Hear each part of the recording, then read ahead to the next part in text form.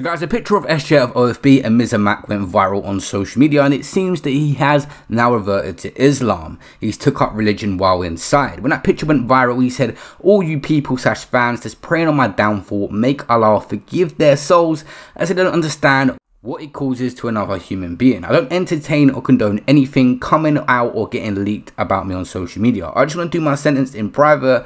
Peace, but Allah knows." And also Miz Mac responded to that photo as well. He put out a little statement saying, "I did not give consent to any individual recording me whilst I served my time in prison. I was unaware of what was proceeding until the video circulated and it was too late. I apologize for the inconvenience or any confusion that this has caused during my time away. Mizzy." Last thing these two guys want is extra time on their sentence. It wasn't them that posted on social media. They don't want to get in trouble for putting stuff up, and obviously it would mean they had phones as well. But yeah, SJ converting to get through his time. What do you guys think of the situation? Leave a like and subscribe for more updates.